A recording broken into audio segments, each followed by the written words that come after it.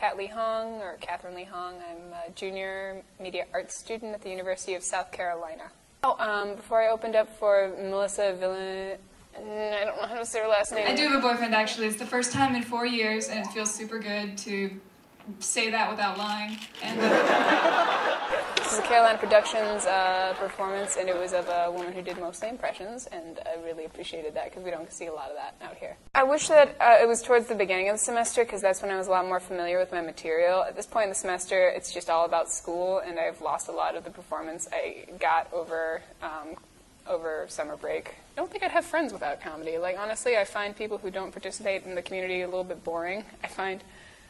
I don't know, I really just enjoy making things up with people, getting animated, and just kind of doing that sort of thing. The second semester of my freshman year, me and a couple of my really good friends founded an improv group. After we didn't get into one of them, Toast, which has been here for a really long time, we decided, hey, we want to practice, we want to get better.